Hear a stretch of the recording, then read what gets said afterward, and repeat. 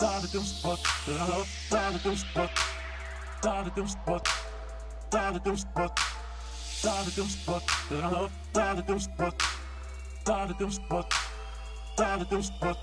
say that there are 3 levels of conversation. Level 1 is when people talk about other people. Level 2 is when people talk about events. There's nothing wrong with either of those, but this is Level 3 Studio. Level 3 is when people talk about ideas and what is possible. Welcome to Level 3 Studio, where we feed your body, feed your mind, and without a doubt, feed your soul. Let's take a toast. All right, man. I'm really excited to have you. I was just right there. Hey, and I'm just sitting here like, that's nice, y'all. I'm watching him hold my drink like, okay, cool. All right, man, truly, each one of these episodes humbles my heart that people would take the time to come here, but especially this group. I'm so excited, so cheers to a good conversation. Cheers. This show will go in by 3 segments. We're not bound to those 3 segments, but the format is how we'll go through this. So the first segment is called Practical and Tactical. It's like, what do you spend your time doing 24 hours in a day? How do you break it down? Do you intentionally break it down? Do you roll through it? Whatever the case. Second segment is called True North. What part of your life story has meant the most to you? What drives you? What interactions in your life have inspired you the most? We'll break, enjoy a meal, and close it out with Innovator's Toolbox, which is these back here. We'll go around the room, and everyone will say one reflection from the conversation that they would leave behind in this Innovator's Toolbox, which we are compiling to then give to young people around the world to inspire them to be the next generation to make a difference. Segment 1, first question. If there are a million things to do in a day, what do you decide to do first? Anything that has to do with people and building relationships. So I had a response, but I now want to ask something different. What gets in the way of doing that? Daily tasks, daily responsibilities, everything else. And that's other things that get in the way. Right, that's why I'm so excited about this group, because I really feel like everyone here is extremely passionate about putting people first. And the thing I'm trying to figure out is like, is the world not built on that, and that everyone wants to do that, or is the world built on putting people last? And then there's just like good crusaders who are trying to make a difference. You know what I mean? Like, what do you feel like you come across most often? Well, I think just personally, I love people. I love building relationships. I love developing other people. And the tasks that get in the way are part of maybe even just jotting down what it is that we talked about so I can remember it later on. But that's not my strong suit. That's a small detail that, you know, I just don't enjoy necessarily doing, but it's a must to achieve. It comes along whatever. with it. Yeah. Have you found a way to shorten that process and be more efficient there so that you can get back to what you love to do? Maybe not shorten it, but not put it off. Yeah. It's always what I try to, you know, do at the end of the day. And at the end of the day, people are leaving the office, or, you know, I want to go work out, or I'm hungry. And so it's easy to say, I'll just do it later. So trying to force, and I hate to use the word force, but really be intentional about putting it in a place where I know I can't avoid it and get it done soon so I can move on to other stuff. I saw this quote that said, discipline takes over whenever motivation leaves. Because like we all know motivation is fleeting. Like we try to all be inspired, which hopefully lasts a lifetime. But getting to that point of inspiration can be so difficult. So we try to motivate ourselves. But boy, when you just trying to push through on pure motivation, and you get tired, you out. All right, Stan, what you got for me, man? You said you had a good one, man. If there's a million things to do. My initial thought when you said there's a million things to do, I feel like you do nothing first. You do nothing. When I say that, I say you sit back and observe and prioritize the most important thing out of those million things. You obviously can't get all a million things accomplished in one setting, so why trick your mind to think that you can? So what I do is I prioritize my day. I have certain events that are coming up. I have certain caseload things that I have to do. So what I do is I just prioritize it. What means the most to me and what needs to get done at that point in time. So please feel free, everyone, take the time as it arises to talk about what you're doing, you know, in your lives, the work, the spaces. But I wanted to ask you, how have you been able to carve out like time to literally just be able to reflect and prioritize? Or is it in the morning or night, or I try to, but my day goes so fast. So it's getting moving quickly. It moves very quickly. Yeah. And this, I guess, is the time I can kind of elaborate on what I do. On a daily basis, I work with kids. So I'm an educator at Benjamin Banneker Elementary. So I deal with a lot of discipline as well as caseload students. So I have about 72 kids on my caseload. And what I do is I meet with them once a month, just figuring out their problems, trying to figure out how I can help them and be assistance to them. Most of the time, I'm in the Kansas City Public School District, so most of the parents don't even know how to advocate for their student. So that's where I come in to kind of advocate for them, to let them know some of the things that they can do, some of the different methods and different things they can get around. You know, maybe their kid is not in the right program or right class, got the right IEP, 401 plan, all that different things. So, do you feel like though parents are willing to engage with the district? No. Is it animosity or just disconnect, or so many parents have been lied to. So many situations have happened that parents are just detached from working with the administrators, in which it's supposed to be a system. You know, it takes a village to raise a family or to raise a child. So if you don't have the person that's educating your child as well as the parent on the same page, how can you expect a kid to come out 100% when you don't have the two people or the two main pieces in their life on the same accord? How do you feel like you've been able to bridge that gap? And I'm curious, I don't know how often you get the chance to interact with your students, caretakers or family, but I'm curious for both of you, how do you try to bridge that gap between a system that, I mean, we all come to understand is broken to some degree, right? And has its challenges, but that also that the value and the importance of bringing family in and connecting them, like how do you bridge that? With respect to education, you have to have people that are in place that are really motivated to stand with the kids. Like the kids are going through issues and things that as a kid I didn't go through, you know. And with my mother and being from the South, like we was focused, you know, on family, you know, on there was no question if it was a priority. Yes, it was definitely a priority. My mama made sure she checked my homework before the night was over with, or different things like that. So it's just key pieces that we're missing. Do you navigate that? It's an interesting line you have to walk, because when you're so passionate about helping kids, man, to really create impact in these kids, sometimes it's almost like, man, I can't care more than you. Yeah. Right? Like, because if I do, I'm wasting time on the potential kids that's like, dog, ready to go. Right. Like, what's up, right? You're gonna get frustrated. Yeah, absolutely, right? Because they're not going to go get with it at all. And I'm in an alternative school, so it's like, man, please, I don't want to do any of that for real, right? And so you wonder why it's like that, and then you get the opportunity to meet the parents. And it's a aha moment. Right? There's, you have that first conversation with them, and it's like, it's oh, crazy. I see why you talk this away. Oh man, it's crazy. It's crazy. Yeah. And so we'll have a parent-teacher conference, right? And no parents come. None. Yeah, right? I had one out of 40 just this last one. Exactly. Yeah. So how do we even begin to show the importance if the people that create the biggest impact don't even show up to find out if you're committed?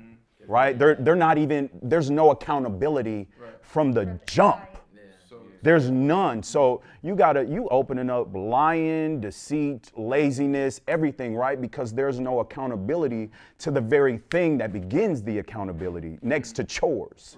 Right? Education is it. So let me ask this, like in a perfect world, like this works, right? And what we're doing and why we build it creates influence on the next generation, and you had a chance to authentically fill that void of accountability.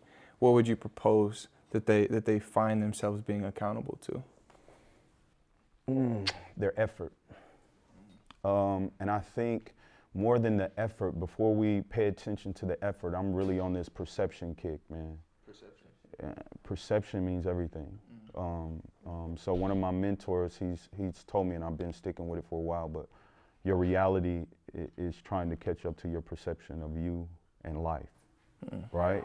And like so your physical reality, everything, day to day, how you view it, everything, right? If all the lights are off and you got a hat rack behind your door, right? If all the lights is off, you might think it's a person behind that door, right? Until you turn on the lights and realize it's just a hat rack, right? And so a lot of us, in our situations have been told the wrong things, right? Our kids have been told the wrong things, so that is their perception, right? And when you build that perception, it's almost impossible to move beyond that perception unless you show them what that looks like. They have to have a physical representation of the perception you're trying to show them, or it's impossible. But I think that goes along with the lines of them being lied to. Absolutely. Because we can't, because it's like, oh, I've been told that story before. Absolutely. I'm a coach of a basketball team at Benjamin Banneker. I coach my 5th and 6th grade team. So trying to convince them, you know, that I'm not they're not going to make it to the NBA or different things like that. You know, that's true. You cannot tell them anything other than that they're the next Curry or they're because that one kid that he can't wait to come back and get you, right? So you don't want to deter someone away. Yeah, but I say it with respect to lying it's like pretty much people have made so many broken promises to them, so many different things that they have said I was gonna do, or maybe it was their dad or different things like that. I know coming from where my dad wasn't always in my life, but I don't use it as an excuse. You know, and they are coping with it and trying to figure out a way to, oh, he said he's gonna come pick me up this weekend. Different things that's happening, and it's that you can start to see kind of why that crack. Yeah. I'm curious for you too, and I'm gonna say this to each one of you throughout the show. Like, I'm so grateful that y'all are here. Like, this is like I recognize it every show because this is just really freaking cool. But like, what do you feel like was one of the things that built such a strong foundation for you both? Like, what are the things that you feel like allowed you to kind of step into life as you do now? I think that my foundation was really built off of not having. So I was born with a single mother who was 19 years old, and she didn't have anything at the time, you know? And I think that, you know, going back to the lying, the deceit, whatever it may be, and the perception thing as well combined, I didn't have a dad around. You know, I didn't have that person in my life. Whether you want to see it that way or not, I think that I am where I am because I didn't have a dad. And I appreciate where I am, 100%. Did you come into that as you got older, or were you always pretty conscious of that? Like, I'm going to use whatever's going on in my life to fuel me? I think that in the beginning, probably it wasn't like that. I don't think my mind you thought just frustrated maturely kid. like that. But as I started to grow and in adult life, in my career, whatever it may be, I think that I just chose. I made the choice. My perception was my reality. You know, I decided, hey, I'm stepping foot into playing college soccer. I'm going to make this the best opportunity that I can. I'm setting foot in an industry that has never been touched by someone like myself. I'm gonna make it the way that I want it to be. Choice, man. That's one thing I wrestle with a lot. I think to a point where you said that when you can't make that choice, that's when you pretty much overcame adversity. A lot of people, when they get to that point, they either repel or pull away from it. Can you teach? That's the place I'm at right now. Is like, can you teach how to overcome adversity, or just some people cut out? No, it's kind of like you built for it. Like your certain things in your life that has happened to you or mold you into the person that you are. Certain situations, certain things that you battled, certain obstacles that you overcome, it created you, and it allows you to be able to come to the point where you battle certain things. You're either gonna be tested, or you're gonna figure out, oh, I'm weak in this area, or I can't handle this. I mean, it just comes with time. I don't think you can teach it, but I think, you know, one of the things I'm realizing right now is having a vision is very important. Knowing where you want to go, because yes, everyone is going to have those moments where you're like, this is tough, and I'm either going to overcome it, or I'm going to choose the path of least resistance and go elsewhere. Everyone faces that. But the people that push through that are the people that have visions. They know why they're doing it. They know how they're going to do it. They have a plan for it. So I don't think you can teach that, but I think you can teach where do you want to go. The other side of that. Exactly. Right. And at the end, it's going to be their choice. Because then it's just something along the way towards. Right. You could also think about the conversation of having it with a student that has a vision on where they want to go, and a student that doesn't have a vision. The conversation is two different conversations, and you can tell within that. But I think it's important to bring up the question: where do you not want to be? Because just as much as where do you want to be? Right. Yes. Yes. No, I tell, man, and this might be where we all cross the line. We wouldn't be in the positions in these schools if we weren't willing to cross the line every once in a while. Yeah. But I was talking to my kids the other day. The bell rang, right? They all running in. I said, do you know where else they play this bell at? And they were thinking, like, no. I said, I can only think of 2 places. One is an assembly line, right? You go, cash in. The other one is prison. For you to go back to wherever the hell you're supposed to be, right? Yeah. And then I said, well, let's walk through this, right? If that's where we at right here, and y'all are copacetic, but you fight it until they put a little more pressure, then you go back into it. Where is it that we're gonna end up? You know what I mean? Like where you want to go, just do y'all. But I think that there's so many people that are a part of this system, right? That I don't even think consciously understand that that's what we're shaping our kids to do, right? That we're separating them.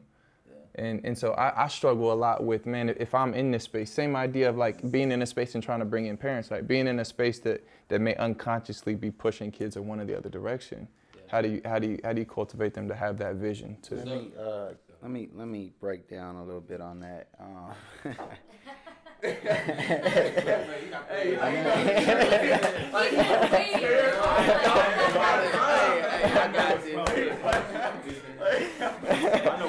Oh man.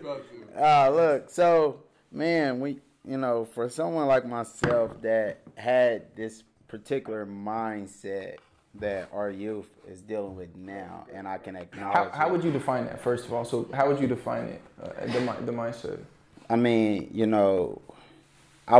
you become a product of your environment, because your mind isn't built on strength. It's, you embrace your weaknesses because you don't see strength anywhere else. Our youth struggle because their parents aren't strong enough. And so when we always talk about how can we help our youth be successful, it starts at home. And we have to find a way how we can interact with the parents to teach them something different so that the things that are being taught to their children can be relayed back at home. Right, and for me as a father, like my daughter's 8 now, when she wakes up in the morning and tell me that she's going to have a great day, I'm instilling the right things in her head. She specifically told me yesterday in the car, she said, man, it's a girl in my class that said, your daddy's cool, and I want to be just like him. And she seen you online? Yeah, all the kids done seen me online. but this is what she said. She told her, you can as long as you follow your dreams. And this your daughter said that? Oh man, I had the biggest smile on my face headed to the gym. And what I realized is that my daughter's 8, but with that mindset is because I'm instilling it. But I wouldn't have been able to instill it if I didn't have it myself. And like you guys talked about, even like the parent-teacher conference. Well, like I remember when I was growing up, my parents didn't come to parent-teacher conference. They didn't think of it as being so valuable. My father wasn't in my life, so we start to go off those same actions that we were taught. And so their parents are like, man, it's not that important. And we have to find a way that, we can be able to bring not only the children, but their parents in and get them involved. And that's where the hard part's going to be. Yeah. But when you can teach them that, that you can change, and that's why I'm a big, I'm big on growth. You have to teach the adult that who they are today does not have to exactly, because they can be somebody else tomorrow. See, they're set in their own ways. That's like you talking to a 60-year-old woman telling her you got to eat healthy now. You got to leave fried food alone. Frederick Douglass said it is easier to build children than to repair broken. And that's what I was about to ask is, because this is obviously a problem bigger than any of us can ever tackle. You know what I mean? But especially you guys that are in education, you are obviously, helping shape these young kids. So I'd hate to say are the parents, is it too late for them? But how do you, I think it would be much easier to start it with the children, and how can you be a part of that? How can we all be a part of shaping that next generation? I think one thing I ask myself, I try to look at it from multiple angles, and one question I ask myself is what's the low hanging fruit? What's the wins I can get, right? Small ones leading up to start. How do you, and maybe we'll just think about this bigger, and then maybe try to refocus. In your lives, what is the low hanging fruit? What do the small wins look like for you to just get you momentum, right? Just in your life, in pushing your Personally? work forward? So Personally? however Or you we want talk to. about respect to the with the topic as far as on kids. No, and, I'm curious. Like, let's step back and just like Okay. personally, like for yourself, and then maybe see like how do we then break that down inside of a smaller niche of education. But for yourself, like what are small wins? Do you work towards them? Does that give you momentum? Like, how does that look for you? I think instead of looking at like the big picture, like in our industry, we look at an entire year, whether it's like an agent's year, whether it's like a full calendar year. But it's so hard to view a year in itself. When So you realize how much really happens in a year's exactly, time. it's already March. Right. End of March. Right, almost April. Right? Yeah, April. April. Yeah. And I think that you have to break it down not only to the year, but like also the quarters or the months or even the days and reflect on those daily wins. Because if you can say, oh my goodness, there were 10 million different wins in this day, but if I look at the year in total, I may not remember those wins. Write them down, reflect on them. When we were talking about, you know, a million things to do, what is the first thing, you know, you go do? And I think going along with that, a book that I read to prepare for this year was the 12-week year, where it helps you break everything out into 12 weeks instead of even the whole year. Like 12 weeks. Yep. So we just finished our first year. And so you look at, there's a couple of things that go into account, but the first one is having a vision. One of them is obviously you have to have a vision. And you have to break down your annual goals. What do you want to have accomplished in that year? And then simplify it. 1 to 3 goals that you're going to focus in these next 12 weeks. But it goes further than that, where you go and you put down on a daily basis and weekly basis, you're tracking. Like, here's goal 1. What are the tactics to get you there? And you're going to measure on a daily, weekly basis, did I do that? But with that being said, like with this book, like it's called Checking the Scoreboard. Like you have to daily check your scoreboard. Like how am I tracking for this? Because if I'm falling off and I'm 2 days in, it's easier to catch back up than when Then 6 months later, be like, I didn't. Yep. To your point, Ryan, like accountability, right? And that you laid it perfectly. Like there has to be like this foundation first of understanding that I must be accountable, or even understanding like accountability is a thing, right? Like it's almost until you've realized that you wanted to do something and you didn't do it that you realize I got to hold myself accountable to something. Yeah. I swear I went through like the first 20 years of my life just going through the shit. You know what I mean? Just like I didn't know what the hell was going on. I'm just living for the moment. And I realized like pretty quickly like, okay, I don't know. If I do this for another 20 years, where am I going to be? Right. You know what I mean? And then started working backwards. So like, one of the things I constantly ask myself, man, is it just a point of maturity? You know, like the older you get, the more you learn, the more you try to fix it, or can we shorten it down so that people who are younger can accomplish more? We for one, honestly, I mean, it's a great group of people, and I can see it, the characteristics here tonight is that, you know, we need leadership. You know, among ourselves? Yeah, I mean, yeah, you have, like you guys are talking about accountability, but, you know, you have to put yourself in a position as being a leader at all times as well. For me, I think that, you know, like I'm very motivated. Everybody knows that. But one of the things that we were talking about this morning was that I've been able to embrace my reality to another, like to a whole different level. Like I wake up in the morning and know that I'm paralyzed. So everything that I face on a daily basis doesn't mean nothing. Do you think that more people run from that reality, or they just can't recognize what that reality is? They can't recognize what's paralyzing them. Like mentally, you're paralyzed. You know, like when you cannot see yourself being able to provide any any opportunity that you want in life, you're paralyzed. Because once you have that vision, like she was talking about earlier, like having that vision, then you realize that your possibilities are endless and that you can go for anything. And I think that, you know, we have to find a way to help. And it starts with ourselves. You know, it starts by showing someone else, like, man, that you are just like them. But if you broke that barrier, you've started to walk again. How have you cultivated vision? So the way I look at my vision is kind of like Brittney, right? And Brittney? All right, so the way Brittney was saying, like, every day I have a different vision. You know, Like one day, like you're truly one day at a time.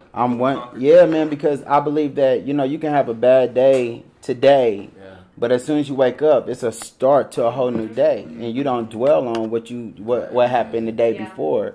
I seen a quote that said, "Yesterday don't care about you because it's gone already." You know, so you know, so it's like, why dwell on the past when you still have to create your future?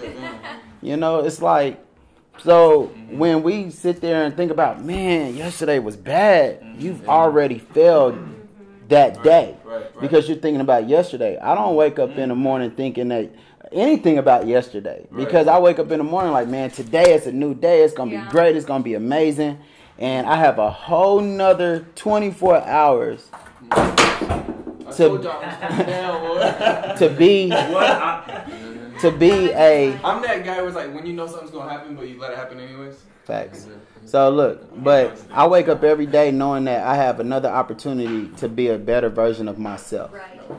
And, you know, I think that for all of everyone is that when you can focus on that, of working on just being a better version, it goes back to growth. You know, then you do have the grit and you do find your purpose because your vision is clear. It's not that you're having setbacks. You know, like people always say, like, man, sometimes it's good to reflect, but it's also good to reflect in order to grow. Right. And see, I think like the thing about it, like, just cultivating the vision is easy, but how do you instill the habit to reaching that vision? The plan. Execution. You know, like, that's what it is. Sometimes people have these big visions, but they don't even know the approach of how to make it possible. Yeah. So it's like, and then their parents, they're like, I don't know. Right? Like, they're so used to They ain't got nothing for you. That's what they're doing. So it's like, how do you shake up that comfort zone and you instill a new way to approach that vision? Well, that's what I mean. But that's what you just said it. You know, you said some people have a big vision and they don't know how to reach it. But when you got a daily vision, but execute today, it's a lot more accountability. It's like, damn, okay, I got 24 hours to get up and go do this, versus I got all year to go figure this out. You really ain't got 24 hours. You really ain't even got that, right? I think what you're saying is there's a good point to that, because that book also talks about why people fail is because they don't plan. And I mean, I have a vision because I have people that I want to strive to be like and achieve some of the things that they've achieved, but I want to do it my way. But that doesn't mean I'm going to, you know, come up with a plan all by myself. I'm going to try to figure out who are the successful people, what can I take from their experiences and what they've done, and how can I apply that to my own life. And that goes with leadership. That goes with not just us doing that. There's someone out there that is going to look up to us. Break that down more. Like, do you invite people out for coffee? Do you set up a Skype once a week? Like, what do you do to... I am not afraid, and it goes back to my word purpose. I am not afraid of meeting clearly or doing anything. I'm going to show up. Hey, I'm just going to show up. I'm going to show up. I'm just going to show up. But that's our job. Like, right. we randomly show up at different places every single day, meet new people every single day. So even to that point with the Greek picnic and stuff I got a sponsor just showing up to an event last week. Like, was just at the event. I ended up winning a prize, telling her about what I do, and she was like, hey, I want to sponsor you. Like, just off of that. Just off showing up. Just off just being there.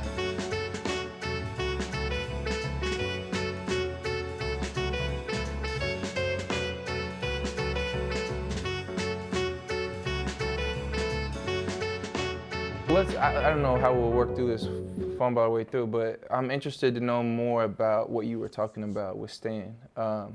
But maybe from the viewpoint of how were you approached? Or how do you remember being approached? Was it through someone directly that was outside of the community? Was it someone in the school brought the opportunity? Like, how were you approached? And then, like, why did you take it? Were you forced to take it? Did something in your gut say I should take this? Like, those two things. Man, okay, cool. So you asked a serious question.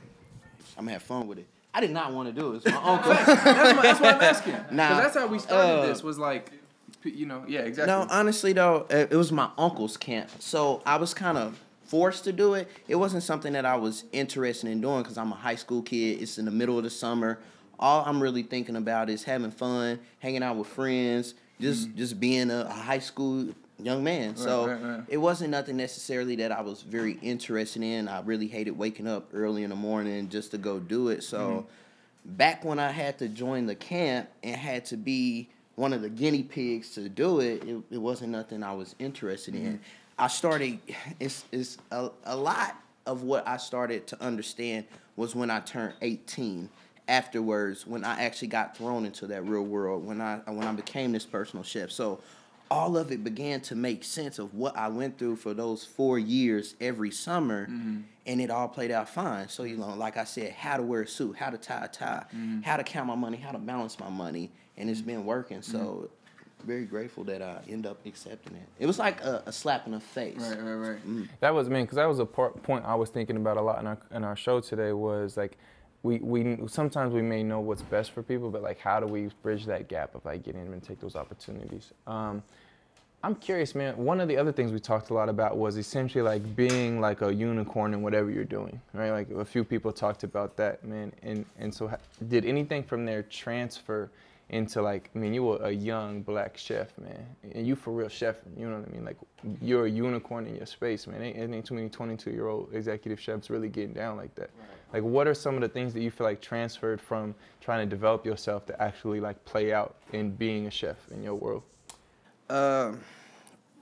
Rushing the process was one of them. That was something that I always tried to do. Like I wanted to rush getting football players. I wanted to rush getting more business, but it wasn't something, you know, that I was actually ready to do. You know, I wanted to raise my prices high because I wanted to make money. I wanted to be able to make a living. I didn't want to work for anybody. So it was about balance for me to become a unicorn. How can you, you know, keep this job, you know, stay in school while still trying to become an amazing personal chef? So I say learning my balance and trust and not rushing a lot actually end up, that's how it kind of played out for me. Because a lot of what I've done, you know, just being young and in this generation, I didn't really listen to people at first, you know. So being a much younger person, you know, and I was listening to a lot of what they were saying. You know, it's hard to kind of communicate with kids these days. It's hard to kind of fill in those gaps. So it's all about, I feel like, pushing them out, you know, into that sea and kind of just having to go with the flow. All right, so let me just hit this real quick. It goes back to what Ryan said, perspective, right? Because for one, we have so many closed-minded people that they don't allow new people to come into their lives. One thing that me and Ryan do every day is that 5:30 a.m. wake-up call. But it's a group of people that's giving us a different perspective on the same topic. So we're able to have an open mind to say, okay, this might be the way I've seen something, but now I'm taking it and listening to somebody else, and maybe I need to kind of do different vantage point. Exactly, and I think that, you know, just like how they were saying, like when you meet somebody, that conversation, you could be seeing something in one view, and then they put you on a whole nother pedestal, and you're like, dang, I didn't even think about it like that. Oh my God. That makes me think about how many people are closed-minded when we say most. Oh my God. Okay, this is gonna be amazing for me. It was amazing for me, but for yourself, right? For me first. What's so amazing is how we let other people's perceptions dictate our life without experience, right? Without questioning it. Right. So like listen to this, man. Like, so what if life is like the dentist? All right. So we'll hear how painful life is. Man, life gonna chew you up, spit you out. Life hard, right? So most people like, man, I ain't trying to go through that, right? Same way with the dentist, right? Like, man, the dentist is painful, dog. I don't want to go through that. So and so said, man, that grinding of what the dentist does, I ain't trying to go through that, right? So we grow up fearing the dentist, the doctor, and anything, right? Instead of going because it'll save our life, right? And so we'll look at their perception of the dentist and say, man, it got to be painful for me too, and not understanding your pain tolerance could be totally different than theirs. They might be on a 2, right? But you on a 10, right? You built different. When other people fold, you cope. Right? You just drop tears where everybody else is like, Dennis, can you stop, dog? I need a break. You just like, I'm gonna drop tears, but keep going. Right. Get it Right? over Because with. I need the reward. Yeah.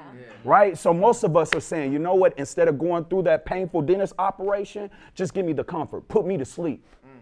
Put me to sleep, and then hopefully when I wake up, you done did all the work, because I don't want to go through the pain.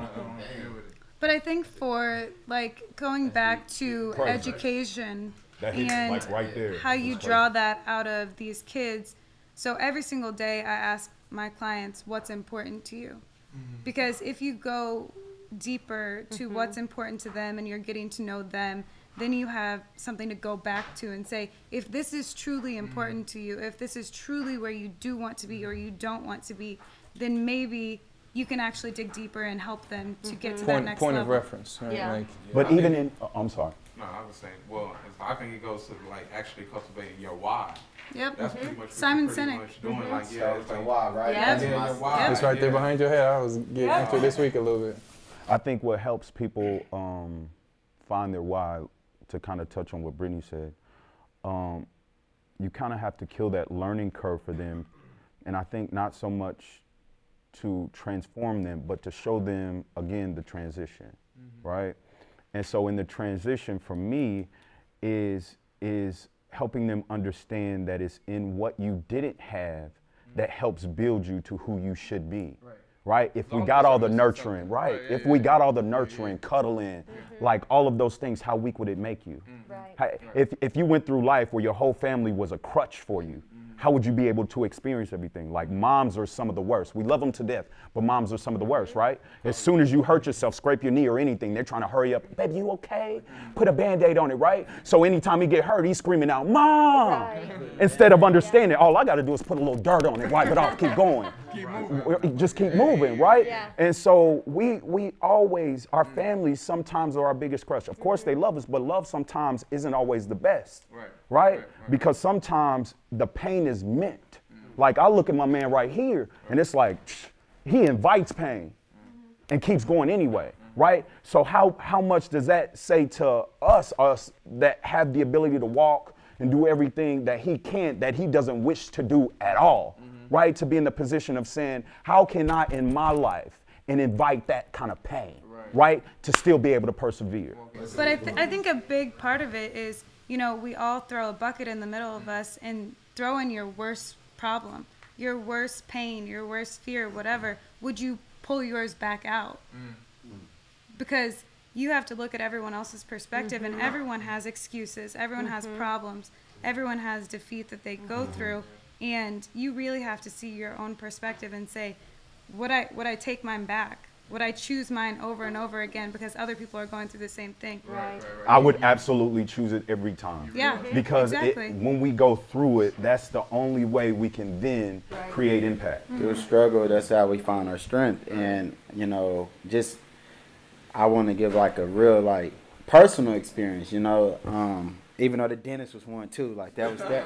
I'm telling you, I didn't want, hey man, I'll tell you, I never want to go to the dentist because I'm like, man, that's going to hurt, you know. But say when I got paralyzed, you know, man, I had 3 years of the hardest time trying to overcome it because my mindset was built on somebody else's perspective of what being disabled was supposed to be.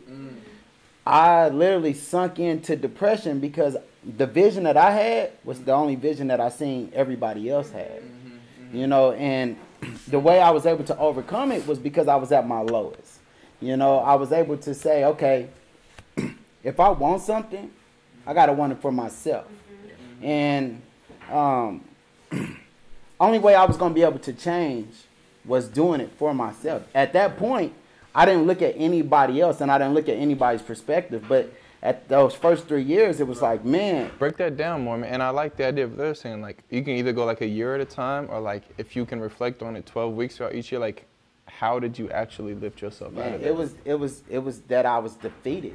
You know, like you got to understand what defeat is in your own mind. You know, is it being broke? Is it being dealing with pain? You know, is it feeling like nothing? And I felt like nothing. I felt like as soon as I became paralyzed, my life was over.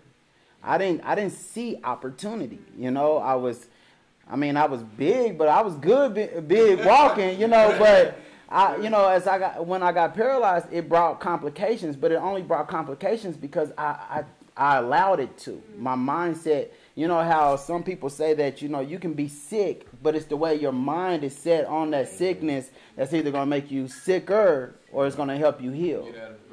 And for me, I was mentally sick of myself. I couldn't see myself in the position that I was in, and what I was able to do was, man, like, is I embraced it. Once I was able to say, man, it's not that bad.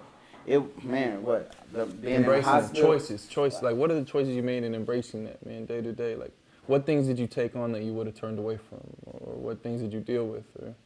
I mean, the main thing that I did in order to embrace it was that, you know, I did the unthinkable in my mind, and I ended up going to school. I started learning about nutrition. I started eating healthy, man. I never ate healthy. I never worked out, you know, and to me, those were steps. It's like I got uncomfortable. You know, we always hear that, like, you can't be comfortable unless you're uncomfortable, you know, and so I was comfortable soaking in depression. I was comfortable using everybody else as a crutch. You know, like I had my mom coming to cook, clean, even take my daughter's bath, like all this because I wanted that crutch, you know, and instead I would just lay in bed every day and dwell on life. Well, then I had to get to that point and said, man, I got to get uncomfortable. And the only way I can get uncomfortable was trying to do better for myself. Because I believe that, like, it's like your story, it evokes, like, two mindsets. Settling or growth. You know what I'm saying? You can either be on those two. Like, it's the same way with development. When we're growing up and we're going through our puberty, we're going through all that, we're growing. It's like we're in that stage, that process of growth. Then we reach that plateau, the point where we settle. This is as far as we can develop. But then it goes beyond the mind. You know what I'm saying? Like, what stage are you in that process of developing? Are you in that growth phase, or are you plateaued and settling? You know, and I believe that like, at what point do you hit that point where it's like you like at your low and you don't want to settle, so you end up training and condition yourself to grow, like which ultimately takes you out of your comfort zone, and takes you to new heights as far as mentally. So to combat that, I think the universe has a funny way. I mean, including ourselves. We have a funny way of throwing things out because our spirit knows the potential of us, right? Like, and so when depression sets in or sadness or anything like that, I feel like that's the spirit telling you you're not living up to that, right? And so we always get put in situations to change it, right? But it's a pass or fail. Do we accept the test or not, right? And most of us run away from that. Right, and it delays the process. It always delays the process, right? So I think it's more so about getting these kids, again, like we said in another episode, to celebrate failure, right? We must teach them to celebrate that because it's guaranteed. Like, you can't, if you're trying to be successful, okay, it's time to fail. We gotta go fail at something. Let's go fail and at then it. get back Let's up. hurry up. Yes. See it in full circle. And then learn from that. And learn from that. For those that like actively put themselves in situations to like be uncomfortable, if any of you do that, like how do you do that, and what do you do when you feel that uncomfort? I'm in the gym every day. It's uncomfortable, bro. It's uncomfortable being in the gym paralyzed.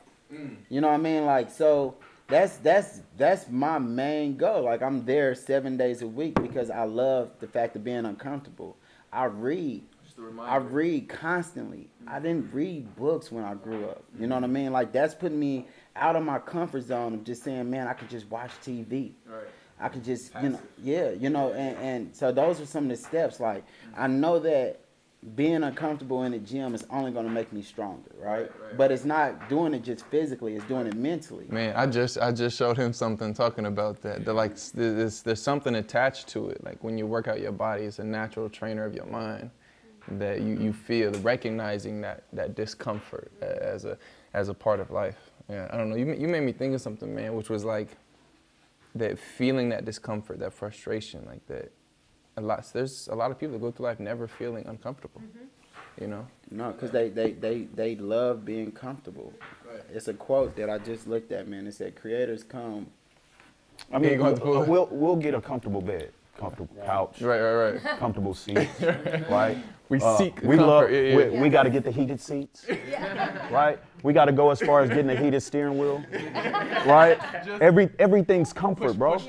Everything's comfort. Convenience and comfort is what we are built on. So it's almost like, is it human nature? It's if we'll say the government is training people in the mental stimulation, right? It's stimulating people to be comfortable and weak and passive. Creators become comfortable when being uncomfortable. Yeah. If I'm at this point now and I'm trying to consistently reflect and figure out how I got here. But if I'm not uncomfortable on a day-to-day basis, I know something's wrong. Right. You know what I mean? Like I know I've just got, and it's almost a thing like you've gotten used to. You're just like, okay, this is how I know. It's like one of the checks in your mind, like I know I'm moving forward, but I can't remember like what made me get to that point in life, like where I knew that I needed to be uncomfortable and that I knew that that was the right place to be. I think you just have to tell yourself, fall in love with being uncomfortable. Because like accept it as a fact. Accept it, because unless you accept that, you're not only not growing, but you're probably falling behind. And when everybody else is comfortable with being comfortable, why would you want to do the same thing? Right. You want to live your life differently and do things differently and be someone different, because if you fall into the same thing, everybody else is not in that growing mindset. Jay got on this topic on one of our episodes, and I'm curious if you thought that having that mindset but being around a community of people, a society of people that push against that, do you feel, have you ever felt ostracized in that space, or for trying to achieve more? Has that worked against you in a community of people? Or can you ask that differently? Like, has trying to achieve more worked against you in a group of people? I think the way Jay put it is like people like, I don't remember the exact word he used, but people essentially like bash you for being different, for trying to achieve more. Like in school, like you the nerd. If you show up every day, you work your ass off, you a nerd. You know what I mean? Anybody that's trying to define the odds, do something different, they're always gonna stand out. Yeah. But why do you think it is that person is often ostracized for what they're trying to do? Because it makes people feel uncomfortable. Like they recognize their own discomfort. Yeah.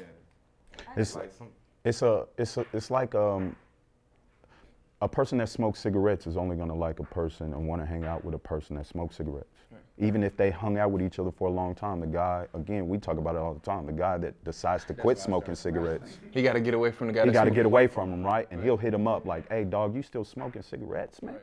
Like, and he can't hang around him anymore, right? The guy that's still smoking, right? Because he's like, man, homie's changing his life. He's changing.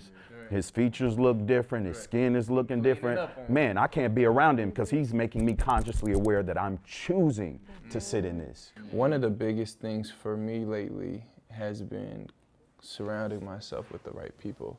But not just that, but leaving the people that I shouldn't be around, that are just by way of life put us together as we aged, right? Like, have any of you gone through that where you've actively tried to separate yourself from people and realign yourself with a different group? Let me hit this just pretty hard, man. I feel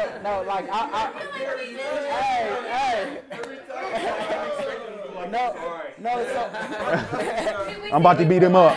I'm about to beat up this topic.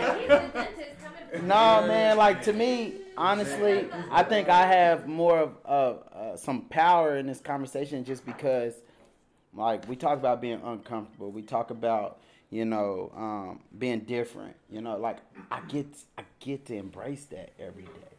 So like, everyone else has to figure out how to be uncomfortable when I wake up every morning being uncomfortable. So there's nothing you can do. So there's nothing else that I can do besides be uncomfortable. And once I embrace this, then I can say, okay, I'm uncomfortable every day because I've allowed that, I've embraced it.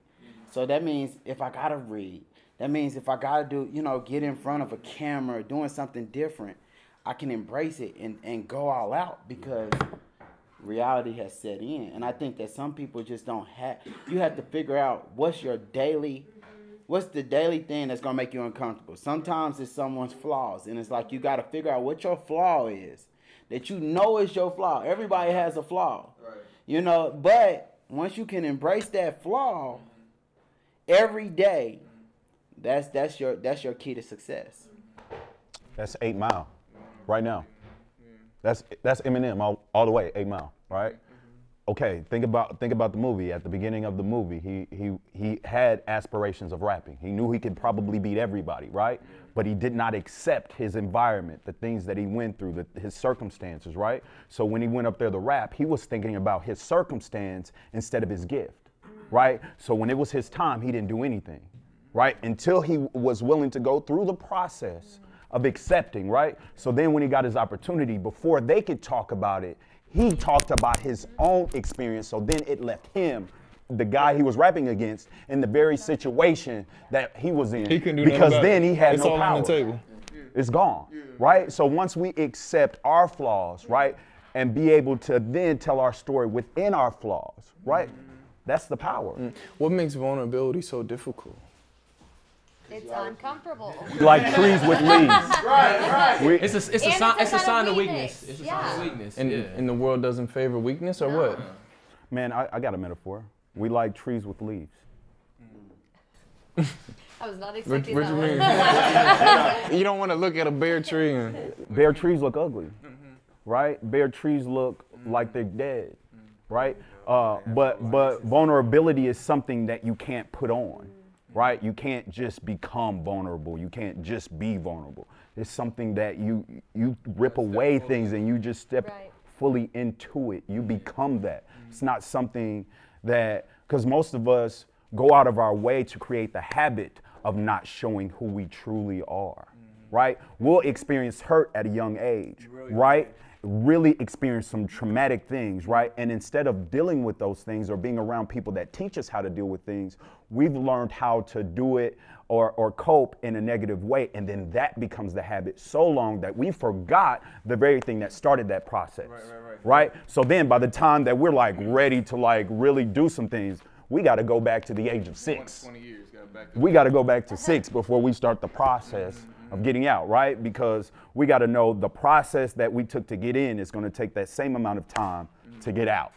Either way, time's gonna pass. Right. That's the biggest thing Yeah. I've had to realize lately. It's like either way, the It's days gonna are come. right. Or it's not. I'm gonna be and then- 30 eventually. You're going to think about trying to do this stuff tomorrow too? And that's why, man, Jay, we were to give like a really small backstory of this. I was trying to figure out like how are we gonna do this? We could put this together. And Jay was like, "We're starting tomorrow." And I was like, There you go. I was like, Yeah. and it was so weird. Oh man, it was so weird. It was just me and Pat Rob, but it got better and better. You know what I mean? But you just gotta just jump in, man. And one of the things that's been huge for me is like building community. You know, that's why I truly try to express to you all, to everyone that's been on, to the larger group of people, it's like building community. Like as you think about your work, like how do you try to build your community?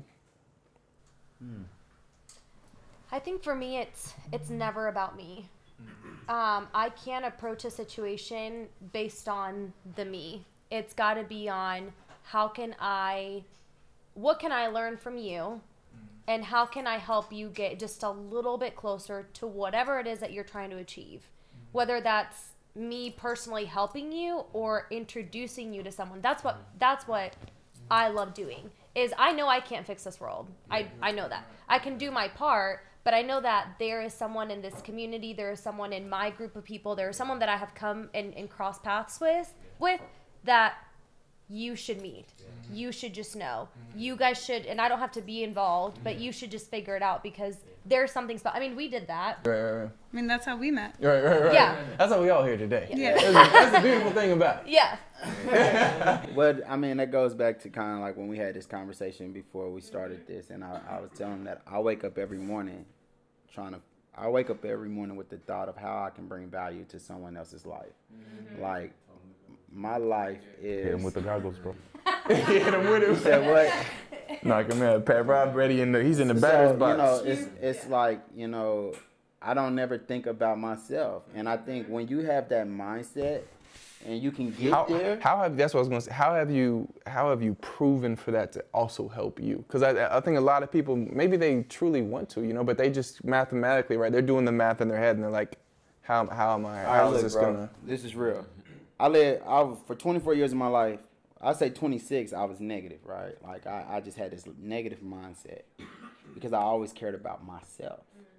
It was the moment that I started to care about other people that I felt good. And I wasn't going to go back because caring about someone else makes you feel good inside.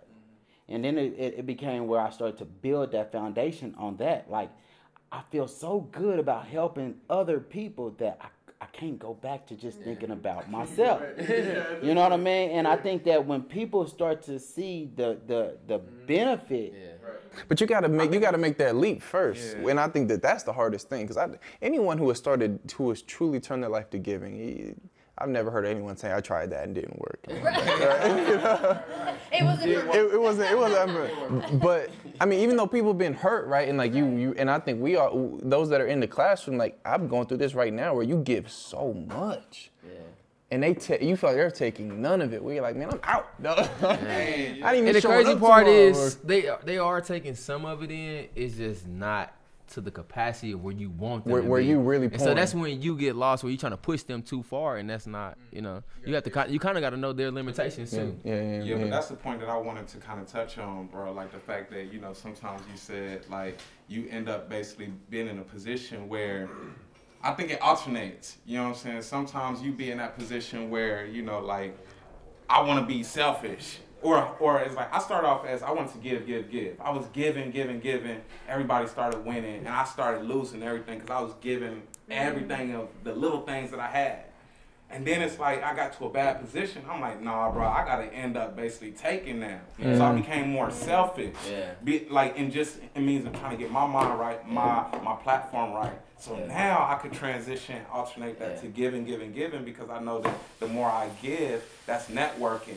Like the law of reciprocity is going to say people going to give to me later on down the line. So it's an alternating of what selfish gains do you have, but at the same time, what selfish gains do other people have to help them meet that opportunity. Right. You know what I'm saying? Because that's what you really want to know. You want to know people's deepest desires. And you made me think about something that happened too. I mean, just in my life as far as everything too, but also it came to a point where I gave so much and I couldn't give either, to other people. So at that point, I was no help to them. So it almost had to be to a point where you had to find that balance to make sure you have enough for self in order to give off. Because I noticed with the days that I didn't have enough to give to myself, that was my bad days. Those are the ones where I was like, hey, don't nobody talk to me. Hey, y'all, hey, kids, hey, you going home today? Like, for real. Well, it's like, just like they tell you when you're on an airplane and there's a kid sitting next to you. You're supposed to put your air mask on first if the plane's going down, because if you can't breathe, you can't help this kid breathe next to you. And so it was funny because I was actually traveling for work, and I looked up these questions on how to get to know yourself. So I was going through it, and it asked me, what makes you happy? And I kept writing these things down, and then I read back through the list, and it was all about giving to other people. And so that made me happy. But then I was like, well, I have to take also time for myself or do stuff to give me life and energy as well, because if not, I cannot then reciprocate that. I think we always confuse the giving with not asking in return. And something that I've learned is I love to give, but it's also okay for me to ask you, hey, this is what I need. Now the catch is I'm not expecting you to give me that, but I need to tell you what it is that I need from you as well.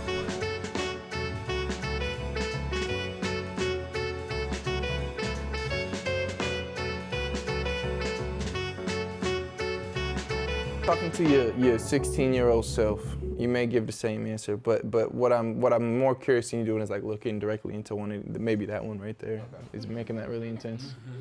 What would you tell your 16-year-old self? I would tell my 16-year-old self, I will actually apologize to my 16-year-old self for being so closed-minded, being such a disrespectful kid, growing up, not believing in myself, having a lot of insecurities. I would apologize to myself for staying in depressions. It's a lot of apologies that I would give my 16-year-old self, just because I don't feel like I reached my full potential and I had everything around me. I had all of the right people, you know, a guy like Stan, you know, a guy like my uncle, you know, people like Wes, you know, I just met him, but it's a lot of inspiring people that's been around me for a long time. So I will apologize to my 16-year-old self because I didn't, if I was 16 with this mindset right now, I promise you I'll be on TV. Man, if we all say, if I knew then what I know now, man, right. If I started 2 years earlier with the same, and I started becoming a personal chef, that's when I got into classically training. But if I would have had that mindset at 16 instead of waiting to 18. Right, be different. As a chef, is there anything you love to cook, anything you hate to cook? Vegan food. Did he leave already? He's over there. Okay. Partially vegan over here. I feel sorry for you. No, it's not any food that I don't like to cook. I love keeping myself open. I don't have a target market. I can cook paleo food, I can cook vegan food, barbecue. I can cook Chinese food. So I don't feel like you should ever limit yourself. In certain areas, in certain career fields, yes, limit yourself to a target market. But with me being a personal chef, I will never limit my target markets. What about cooking? What aspects of cooking have like played out in like your real life? Like, what are principles behind like cooking and trying to become a better chef that you think could matter to a whole lot of people's lives? Elaborate on that a little bit more. Like what are the practices of cooking? Right? Like, what are the things you have to intentionally do when you're cooking that you feel like are just life principles in general? Time management is definitely one. Balance is another one. To be able to balance all of these different events, different things that you got going on. Like if I got chicken on the stove, I got something in the oven, gotta have balance. How you gonna be able to move around that? Patience is another one. Patience with my employees. You know, I can't just snap on them if they do something wrong. I can't do that. That's pretty much it. Bro, each time, bro, I'll be excited just to see, like, one week when I come around the corner and break for the food, I'll be like a little kid, like, ooh, because I know you're going to throw down, man. A question that I wish people ask me more often. A real question, would you like to come to LA to cook for me? That wouldn't hurt if some people started asking them. No, honestly, a real question that I would like people to ask me, why do you continue to cook on a daily basis? Because if you guys, what a lot of you guys don't know, if y'all see me now, y'all see this happy young kid, you know, that just loves doing what he's doing. I love doing what I'm doing. But when I'm actually at work, you know, I'm one of the most stressed out people there is. You know, it's not necessarily an attitude that's on my face, but like I'm often angry because of a lot of things that's just going on in my life. And so I'm still learning balance, you know, so I'm not a perfect guy out here. I'm not a perfect chef. So it's helping me realize all of the areas that I need to improve on myself on. So definitely the question I wish people would ask me is, why do you continue to cook? You know, because it can be very stressful. I worked in some of the worst conditions ever. I've been treated, you know, disrespectfully. I didn't even have somebody, you know, not even want to eat my food just because I was a black kid, you know, and that's when I worked in a restaurant. So, you know, why do I continue to do what I do? And I'm going to answer that question is because I love it. It's what I stand for. When I didn't, you know, when my mom was at school, you know, this is what I had to do to survive by myself at home as a young 8-year-old. So it's just about the passion. It is what keeps me going. It's what motivates me. It's what makes me happy. And just being able to connect with so many people and to be able to inspire so many people with just my wrist motions, the wrist motions, the food, it's probably been one of the greatest feelings in the world. You know, it's better than my first love. Like, this right here, making first love. We thought the world was coming down. But for real, you know, making you smile, making you smile, making you smile, making you smile, making you smile. You cannot get that, you know, just from just normal people. This is something that I do for a living, and I can make countless number of people happy. I'm gonna ask a selfish question to wrap it up, man.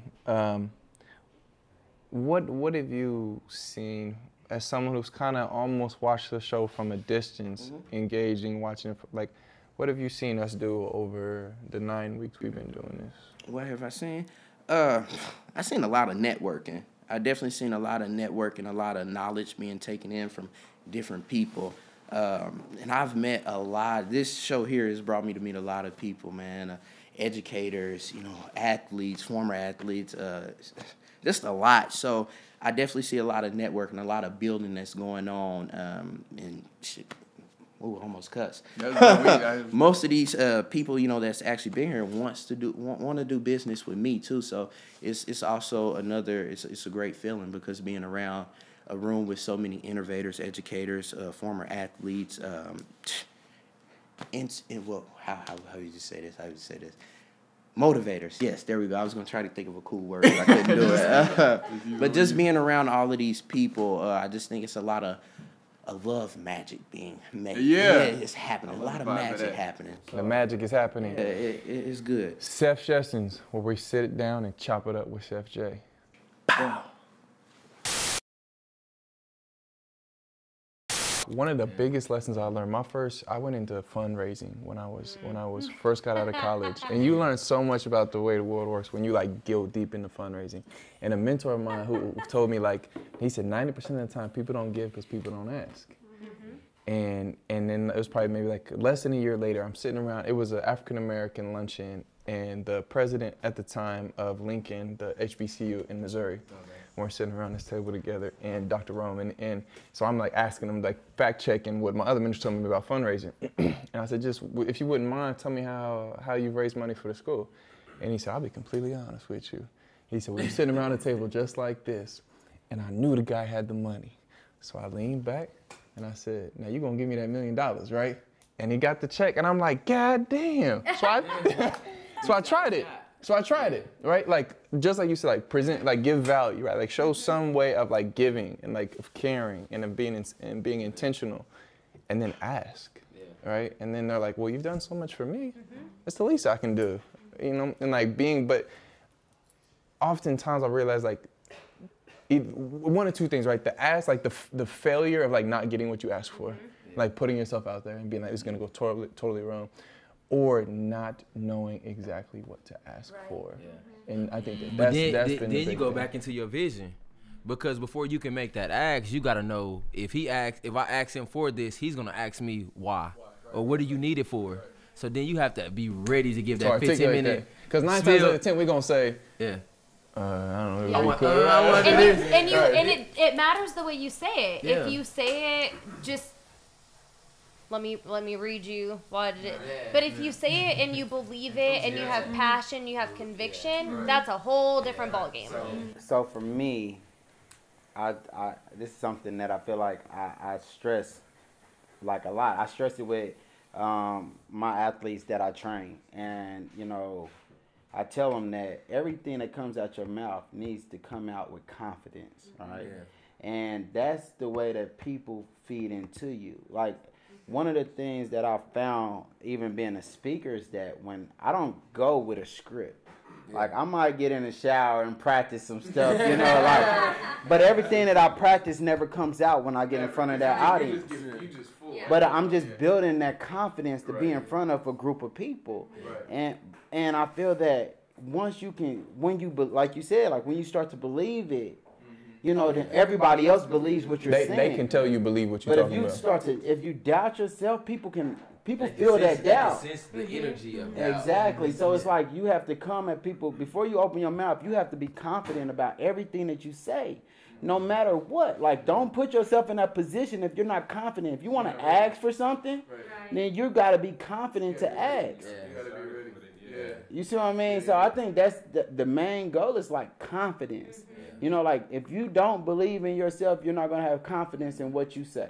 To take that one step further too, though, you also can't let the fear of rejection and the fear of no get in the way of asking, because I think that's why people don't ask is, well, this person, you know, they're probably busy anyways. It's not going to work. And it's like, what does it matter? The worst that could happen is, and it's easier said than done. Don't get me wrong. It's way easier said than done.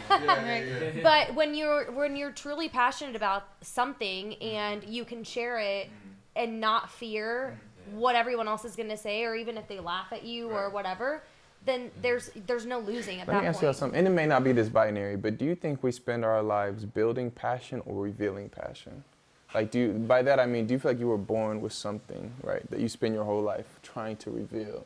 or do you think that you go through circumstances and build whatever you're passionate about? I think it's building, like, I think it's revealing, because with the revealing, it builds. Mm-hmm. You know what I'm saying? I think that that's what people gravitate to. You know, they're inspired by what you're revealing. Mm-hmm. You know, so I think it's more of that. Peeling back the layers. Man, I asked myself, like, did I care, like, when I was 6, right? Like, did some part of me care about the same things I care about now, and I've matured into it, and it's always been there? Or have I, based on circumstance? No. Everything that you already know, grew to know, will know later on, will grow to know, is already within. There's a source of abundance, right? And we all have that source within us, not in this, but in our spirit. So it's already there. We just have to train ourselves to go get access. Well, it's just like that mind. It's just the mind. You know, you gotta think about it, man. Like, for me to live my life as negative as I did, and I'm proud to speak on it because I know who I am today. But you have those two mindsets, right? Every day, every decision that you make, it's either gonna say, all right, you know, you got this first mind and you got that second mind. And normally we listen to the second mind because it sounds better. But the first mind is like you're tackling fear, right? The first mind is like, go for it. Who cares if they say no? You know what I mean? But the second one, like, man, don't do it because they're going to say no, right? You already know they're going to say no, so why we even? But, you know, this is one thing I teach my daughters, that you don't know what they're going to say. And for me, it's like I've realized that I've broke so many barriers by going with that first mind. Like, I listened to I've drove around and, you know, my first mind said, all right, it's time for you to take your daughter to get some ice cream. And the other second mind, like, bro, you don't eat. You know, you don't do dairy. You know what I mean? You know, but I go with that. Yeah, but I'm like, nah, I'm going to go with that first mind because it's going to bring joy into my daughter's life and everything. And I see the kick out of it when I say, let's go do this. And I'm like, man, if I just said, no, let's not, you know, we're going to go do something else, then it wouldn't have been that same type of vibe. And I think that we have to learn that first mind, like Ryan said, it's within us, but it's always something trying to hold us back. Life is not going to be easy, and you're not going to be able to reach success without roadblocks.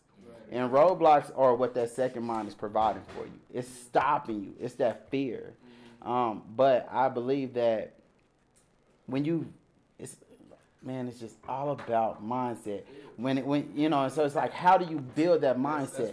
You build I feel like, man, for me to be how I am today and never seen this before, you have to instill in yourself that daily vision.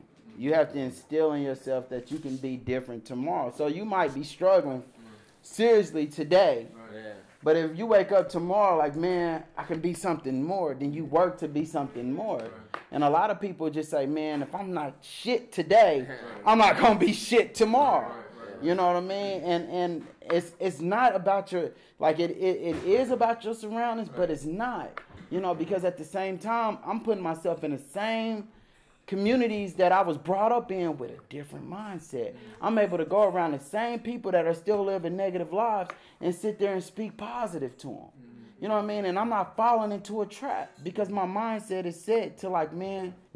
But you had to remove yourself.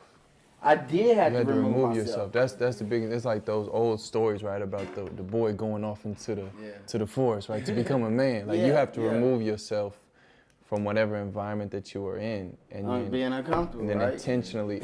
So I want to go back. But you had to make that choice, right? Well, the choice was made for me, being put in this position. Like for me, people left me. I didn't have to leave them. You know, when I was at my lowest, nobody else was around. But you could have chosen to stay mentally disabled at that moment, and you chose not to. Right. Well, that's because with nobody being around, I was able to think that the change that I had to make was for myself. You know, like, but when I when I first got paralyzed, people still came around. So I was still trying to do the same things I did before I got paralyzed. Well, when they disappeared, my mindset started to change and was like, man, Wes, like, nobody's around you. Nobody really gives a fuck. So now you got to give a fuck about yourself. And that's where it's at. You know what I mean? And as soon as I started to make those steps and say, like, man, it was amazing. Like, it was like, you know, lost 100 pounds in a year. Like, dude, I ain't never lost weight. And I lost it in a wheelchair. Like, you can't tell me nothing. Like, you know, so that was the thing. Like, I was able to have people leave me. But I think that's why my purpose was so strong, is because life sent them away. There was a point in my life, man, probably about 6 months, when I had the same prayer where I knew I wasn't strong enough, you know. And I said, God, just remove it for me. Because there's times, and I think that and Ryan, you phrased this beautifully, man, when you say, like, make the universe do less work, do more of the work, you know what I mean? Like, put yourself in a position where you're acknowledging your life, where you're acknowledging everything's going, even if you don't know what to do with it. That's one of the biggest things I realized, that a lot of people stop themselves from doing whatever because they say, oh, I don't even know what to do yet. But I've realized, man, if I just put myself honestly and authentically in the space of saying, I don't know what I'm doing, I'm afraid to do it, but I want more, that somehow, like, someone will come along and say something and be like, it was just what I was needing to hear, you know, and then, like, that will turn into something. But, like, that space between, like, I don't know what I'm gonna do, but I'm gonna just step in, I'm gonna accept it, like, the vulnerability of that. Man, that has been transformational to me, because then I realized, like, no one knows what the hell they doing, you know? Like, I got to this point where I'm like, no one know what the hell they doing. So we all gonna just figure this shit out together, versus, like, believing the bullshit someone had to figure it out, right? Like, we believe so firmly that other people already have it figured out. Or we have our own perception of what normal is, and so we try to be normal. You know? Based on what we got the 10-minute warning, so I would love to take the time and for each of you to go around and just share one part of your life story. It could be a day, it could be a decade, a moment that you feel like has meant the most to you, and that inspires you the most today. We can start off wherever. I mean, look, that boy, look, I looked him right. Hey, you know he got right. You want to start us off? All right. Kick it off. All right. Sure, he said, I'm going to inspire y'all real quick. We got 10 minutes. Take your time. The most important point in my life was the day I got shot. That was the day I was reborn. You know, and the old me died that day, but the new me was reborn. And so that's like the biggest inspiration to me in life. Like, you know, knowing that you can be reborn.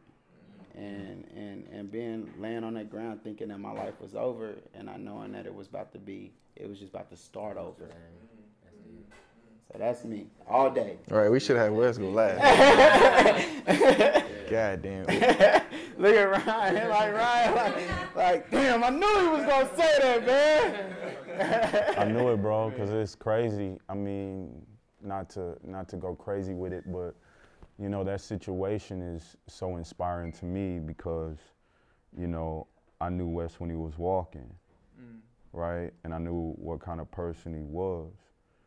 And to see the whole process for him to be where he is like, it's crazy. Like, and I can't say it enough, right? I don't, like us being in the position we in, I don't mind stroking my brother's ego, right? That's what we need to do, right? We need to tell the people that inspire us, look, man, the things that you went through, right, that you didn't run from or give up on, I ate from that, right? It fed my spirit. So it might not be like a situation that happens to me, but when I see someone close to me have something like that happen, right? How can I really complain about anything? I get affected by things, yes. Right. But to see something like that, it's crazy. It's crazy. Like you see it on TV, like, fuck out of here, right? But when you see it up close, right, and you see the depression, you see the family, right? I didn't see homie laying in the bed. I seen everybody else scared that he was about to die, right? So that perception was like, shit. Oh, I got to be up here tomorrow. Like, I don't want to get a call and be gone. Like, I can remember his sister calling me like, hey, Wes just got shot. And I'm like, what? We was just at his house the night before playing Madden until 3 in the morning. What? And then it's like, I don't know if he gonna make it. What? And right, to see him here now, he's like, no, dog, I don't even want to walk no more. Right. Matter of fact, I forgive the dude that shot me. I'm good. If I see him out, he like, thank you, bro. You saved my life. Don't even know it. Right? That's power. Right? My story ain't nothing. I ain't got nothing. It's part of the show, goddamn. You got to give me something, man. For real. All right. Damn. Powerful, man. That's powerful. Stan. Come on. But somebody got something. What you got, man? Somebody got something. My biggest one, actually, I say. I'm trying to hype y'all up. I'm like, mine ain't that big, you know. So my story is a little twofold. I actually lost my brother, so it actually came from a loss. I lost the closest. I moved from Mississippi here with him. He was like the man, my road dog. We was together every day. So during the process of losing him, I was broken. You know, I didn't want to serve. I didn't want to help anybody. But just battling through that, it allowed me to see my powers. It allowed me to see my potential. It revealed so much to me. But being a product of our environment and being where we're from, what schools we go to, different things like that, it just allowed me to want more. I just wanted more over my life. I wanted just, you know, it opened up my vision, you know. And it's sad to say that I had to lose my brother to understand that. That was the only way. It was the only way that you were gonna find you. Right? It was the only way, right? Like I was saying earlier, we all get signs, right? We all get signs of the things we're supposed to do. Like, all right, man, I'm trying to show you what you're supposed to change before I leave you no other option. No. So now every kid that I see and I interact with, I see my brother in that person. You know, I'm caring for them. I treat them like, you know, they're my own. They're, you know, a part of my family. So, yeah. Man, the awareness that oh man, we are so blessed. Yeah. You know what I mean? I think about it every day, especially about to be 30 this year. Thank God, you know, being able to make it to that place. A lot of my friends I grew up with, you know, are not here. You know, it's real. Like the person I graduated with, sat next to, got murdered 3 days after graduation. Like, so, you know, just started losing people left and right. It's almost got to that feeling where I was like, man, you know, I might be next, or I don't supposed to be here. So everything that I do now, every day that I wake up is a win for me. So, yeah. What's up, ladies? We need some input. I mean, I don't think mine's that deep, but so my sister, my family's originally from Venezuela, and I lived there. I moved to the U.S. when I was 7.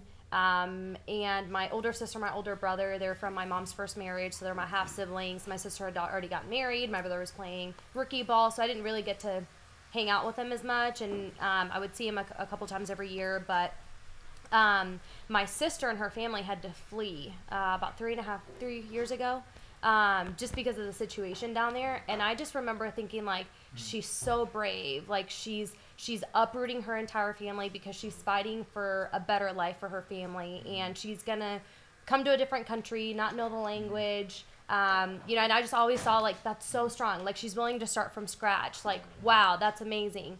But I think a couple years after that, she told me that she looked up to me. My older sister told me that she looked up to me, and that was the moment that I realized that I want to be influential. And I don't know what exactly that looks like, and I don't know exactly how I do that, but I want to have that effect on other people. And I didn't do anything special. I mean, I worked, I helped, you know, but that was a moment where I was like, ooh, whatever this was, yeah, I was like, I want that a lot.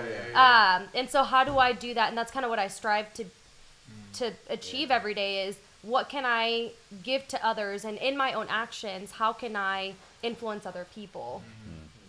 I know a handful of people that are either their parents or immigrants, or they've immigrated, and I can't fathom, you know. Like, I want to go visit, but like, to just have to leave, right? And so you're like, we out. You move and you just leave the country and you go to a different. You've never been there, don't know the language, don't know, and you don't even know what to prepare for. And you don't know if you're ever going back. You don't ever know if you're going back to the place you were born, the place you grew up, the place all your family's from. Like, you just never know if you're going to go back. It's interesting how you hear stories like that, right? And it's funny how when people from another country, their perception is ingrained, right? Like the tenacity is ingrained, right? Like you can literally uproot your whole family into another situation with a couple dollars, right? And we live here, right, and can't get down the street with all the money in our pocket. Or we right? got a problem about something that it's went crazy, wrong. right? And so we gotta quit making excuses, right? It's not our circumstances, it's not environment, it's not your mom ain't there, it's not because your dad wasn't there, it's not because all the people left you or your friends. No, it's you. And as soon as we can get kids to understand that they are the Superman to their whole entire life, that ain't nobody coming to rescue you but you. And if you don't put on the life jacket, you gonna die. Listen, you're gonna be in a box, right? So maybe, like I said before, we can't make the horse drink the water, right? But our goal is to create a vision so detailed that they have no choice but to drink it, right? Like the vision's so strong that they thirsty, like, oh, dude, like, oh my God, like, damn, I'm thirsty right now. Like, you ain't got to tell me no more. You done created the vision for me. I want to go find the lake. I'm thirsty right now, right? So we don't push people into transformation. We transition them. So let's see. So I think that mine came from the moment that I realized that I was different and that I wanted to be different. So in my industry, there are not a lot of women. There are not a lot of minority women. And, you know, I always saw the I'm not this or I am this in a negative light. And the moment that I used the negative I'm not or I am and flipped it and said, well, this is actually my superpower right now.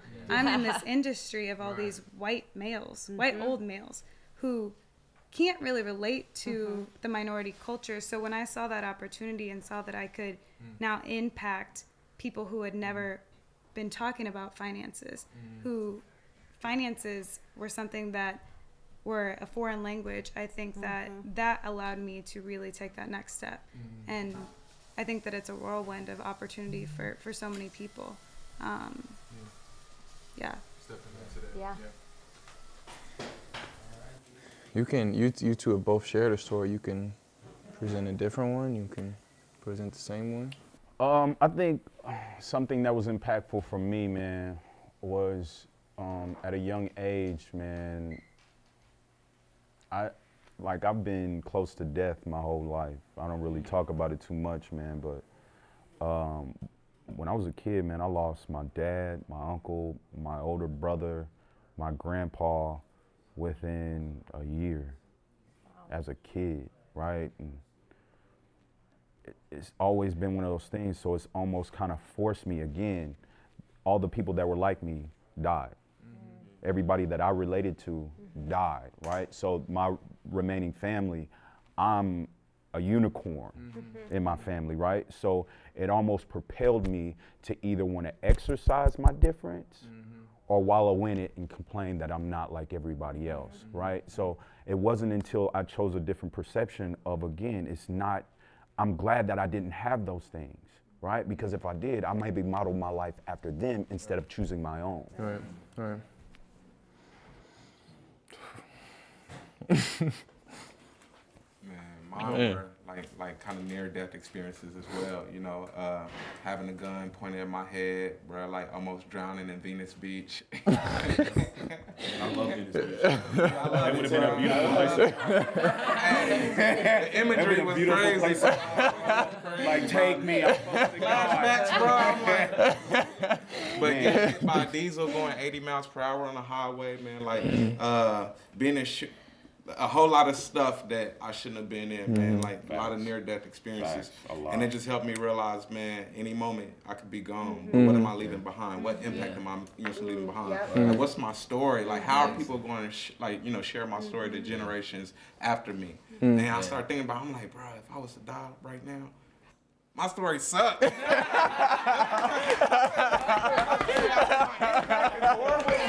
The build up. I'm like, nah, my God. Hey, I'm like, nah, hey, I'm gonna spice it up. You know what I'm saying? The pause. The pause. Your life will never suck, bro. Hey, you changing it, But bro. like now it's like I'm involved in great environments. I'm meeting people, networking. I'm shaking up my comfort zone. Like I'm in new worlds that I never imagined myself. Exactly. Boy, With a button up, you ain't got a t-shirt on. You comedian. the top button is up. It's the strides, you know. So, yeah. Man, I'll Then the keep Gators. Then a fedora. hey, one step at a time. I'll keep mine short and sweet so we can get to this food, man. I think I must have been like 9 years old and we were latchkey babies, and where your mama gave you a key, me and my brother would walk home together. And my brother used to get me into all types of shit when I was a kid that I shouldn't be doing. And my mom always said, why'd you do that? I'm like, Derek told me to do it. And she'd get mad at Derek, but we shouldn't be listening to him. My whole, like, from like 6 to like when I was a teenager. And I'm never gonna be like 9, walking home, walking on the bus, and I could see him like coming up with something, like thinking about something mischievous to do. Yeah. And he was like, Nick, let's climb up to the roof of the house and jump off. And it was a one-story house, and I'm like, I got every reason in the book why this is a bad idea, right? But he was the big brother; he's gonna influence me. There's nothing I can do. And so we climbed up the tree. Then we can get up there. I'm like, okay, I'll let you go first so I can see. So he get up there. I see him climbing. I started trying to like get out of there. Like where you going? Come on! Don't make me come down. Cause he would wrestle me and beat me up and stuff. So I'm like, shit. All right. So I climb up there. We get it. It's like one story. I'm like 9 years old, right? Leaning over the edge. I'm like, oh, this is a fucking horrible idea. This is terrible. This is not gonna work. And I'm thinking I'm gonna break both my legs, something's gonna go wrong. I'm trying to figure out how to get out of this. And he grabbed me, he said, we're gonna jump on 3. 1, 2, 3. And I'm in the air, right, hit the ground, boom, my legs shake, wobbling. I'm like, oh, hit the ground, I can't feel my legs, right? And then it went away. And I was like, let's go do it again. Like, and then we did it like all day, right? And boom, wobble, hit the ground, like, oh. But it was like, that stuck me as like an older, like that impact of hitting the ground, boom, like that initial, the fear is worse than almost hitting the ground, but still, even hitting the ground, like, but you be all right. 9 times out of 10, you're gonna be all right. And like that, like the physical, like talking about working out, like training, like that physical pain and coming back made me realize, like, you're gonna have the fear, you're gonna jump, something, you're gonna shake a little bit, but get up, go do it again, Man, let's enjoy this food, man. Did you have? No one came out. Right? No one came out, man. No.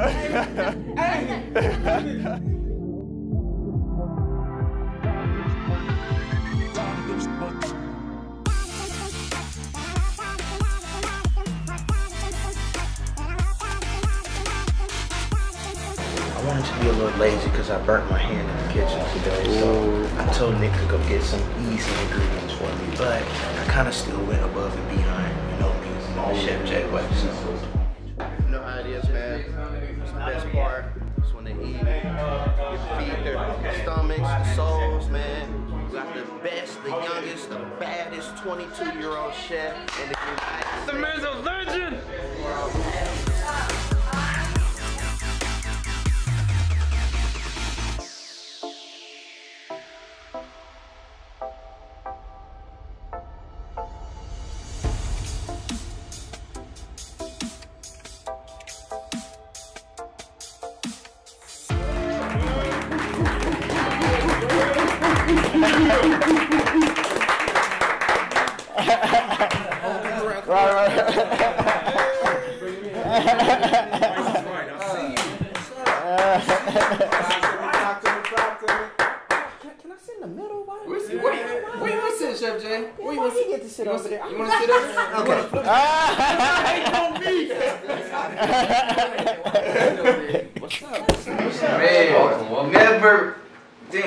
That's my favorite part of the show when we break teeth. That food. He never let us, not even like a 9.9 out of 10. Yeah. Like a 10 out of 10 every time. I mean, 11 out of 10 every time. Look, man. It's like you just kind of. Did you ever tell the Google or the gobble story? No, he was You gotta tell the gobble story. Man, but he tell it. I was so ready for the goggles first. We'll let you. Hit him with the goggles is what he said. I'm waiting to be hit with the goggles. Hit him with the goggles. Nah, Ryan, like, man, you got. All right, come on. So shifting. That'll be perfect though. You end it out, Pat, and then you can tell the story. But so this last segment is called Innovators Toolbox, where essentially we'll go around this room here and everyone will say one idea, one reflection from the conversation that they would leave behind in this metaphorical innovator toolbox. Can we do it differently? You do whatever you want to do, I man. don't want to go first this time. I want to be inspired first. Okay. So I can kind of, he can still go last. But I want to get my mind. So I've been cooking and sweating. We're going to start over here. I realize if I say something first, So it was actually, what was the comment you said earlier about yesterday? About leaving Yesterday don't care about. Oh, yeah. Don't care about you because it's gone. It's already gone. Yeah. That's what you're going? Yeah, we're going with that. That's the quote of the night. I got you. That's the quote of the night. I dig it. He used something else that someone else said. Yeah. I like it. I like that too. I felt it in the Now, is heart. this only based on what we've talked about today? Not usually. Zig where you zag. I'm with that since the first. That was the first one, right? That was the first. That was the nugget. All right. Are you up? Ryan? We're going to go in a circle. Vegan tacos. Vegan tacos are a must. I would say that we should always be in the position of challenging our own perception of life. So I'm going to go a little off of that and say, I think we should always be open to new opportunities, new relationships, never shut any doors. I'm going to make this real long for you to write down, just so you know. But I think with that, you have to have a little bit of skepticism, and you got to ask a lot of questions. That's good. You got to get the book Principles if you have not read it. I will get it from Amazon. Yep. I will borrow it. See, it's right there. Before I leave. Seriously, I literally think that's something that he speaks about, and since I think, Love that. yeah. Be grateful for each and every failure. Ooh. I'm lucky to know her. She's my friend. Hey, okay.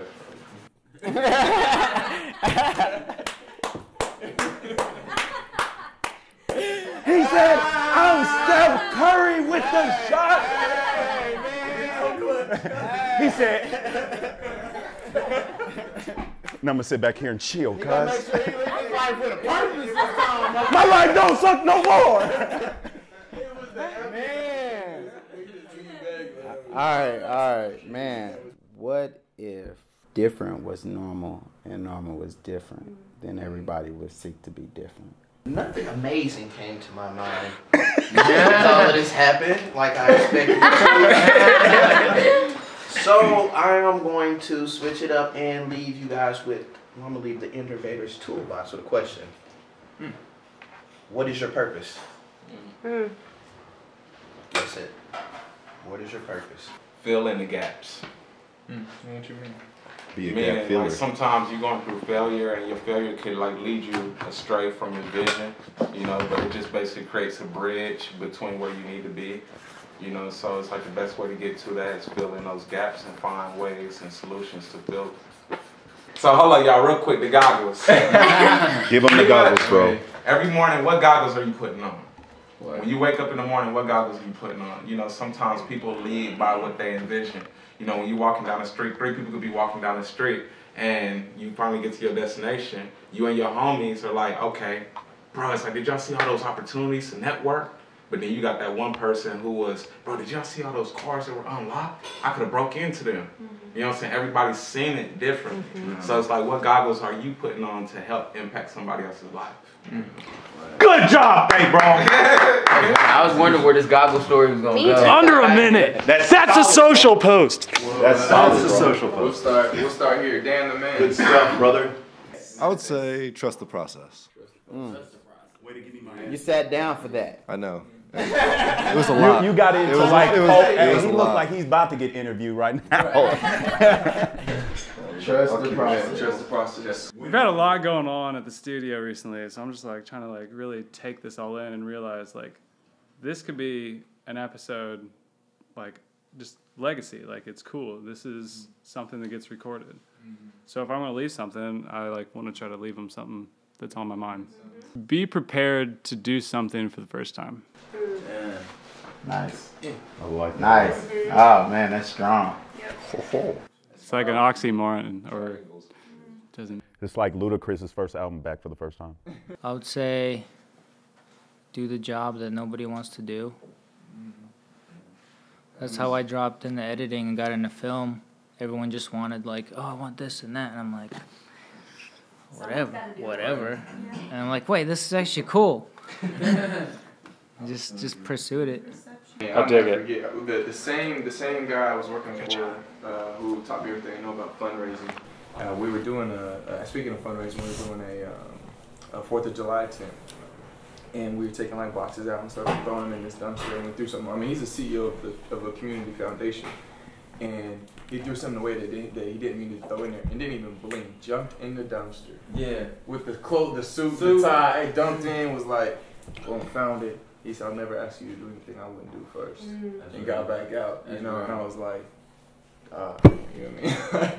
This man's 65, old, you know, like. But to that point, like even with my janitors at the school, like sometimes I ask them, "Hey, give me the mop, I'll do it," because I wouldn't ask you to do this, you know, something I wouldn't do myself. But when that happens, it's like they have more trust in me. Like when I ask him to do something, it's like he's not trying to belittle me because he's above me. It's like it's just a job that needs to get done. At the end of the day, right?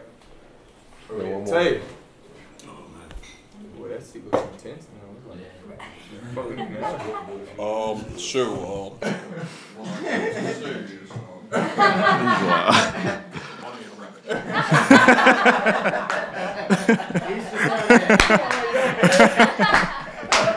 Oh, that's crazy. Yeah, he's funny. He's funny. If there's one thing I could leave behind, it would be to keep trying. Keep trying. Jay. Well, Jay gets back here. I got a text message when we were doing all this, and it's from Paul. And he goes, "Got a great quote for you." And it says, "Sometimes you fall down because there's something down there that you're supposed to find." That's a good one. I was like, "Are you eavesdropping? Good, right. Like, are you around here?" The universe is doing your job. Jay. Cool, I'm up. What you got for us, man? When you have a big vision or a big goal or something big to accomplish, you have no time to waste. And at the very same time, you cannot afford to rush it. Hey, that was like a mic drop. Right, like. Except this is more of a mic abandon thing. He can't really drop a mic, but. All right. So, I'll start mine with the story. So I got the chance to take some of my students to the state capitol to meet with some of our state representatives, and a few of them got to meet the governor. It was pretty sweet. I don't know if any of you have been to Kansas, Capitol, work in Kansas, but you can like walk like a spiral staircase, and it gets like tighter and tighter. Then it's like real tight. You can walk all the way to the top above the dome and stuff, and look out the top. No elevator? No, you gotta walk. You gotta earn it. They tell you it's like 298 steps. And so you gotta earn it. You gotta do it. And then he checked his Fitbit just to be sure. It comes every single one. Make the world more accessible. So we walking up, and I'm one by one, like students was like, boom, out, you know. I'm going back, right? So maybe like 8 of us made it to the top. And as soon as we get up, you know, all of them pulling out their phones, recording it, you know, we are outside at the top, right around it. And they're like, Mr. Weezy, ain't gonna take no pictures? And I was like, nah, man, it's just one of the moments I'm gonna soak in, you know. And so mine would be like, never forget the moment is all we have. You know, like this is it. Everything is moment. Yeah. That's what I got. I experienced that. I like that. Stan, was that true? Did you go when we went to City Hall?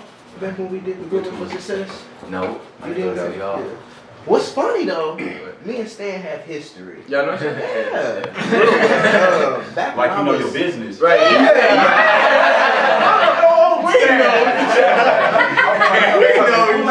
But we actually have real history. Stan was actually a mentor of mine. We used to do something called Grooming for Success Camp. My Uncle Joey, barber, a lot of things around here. He hosted this camp every week, and it was just a lot of grown men, entrepreneurs, and they gathered up a lot of young men in high school in the 6413031 area, and they just took us around Kansas City to do just a lot to learn about business, how to balance your money, stocks, how to start a business, how to dress, how to tie a tie, how to wear a suit, you know. So Stan, you know, he actually played a big part of my life just in those summers of being able to shape me into what I am today. So once again, thank you. Let's give it up for that, man.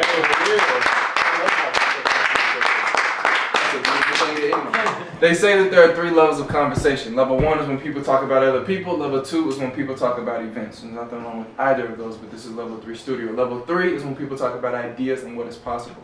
Thank you all so very much for joining us on another episode of Level 3 Studio, where we fed your body, fed your mind, and hopefully, without a doubt, fed your soul. Boom. I had to make sure I didn't. Let me take it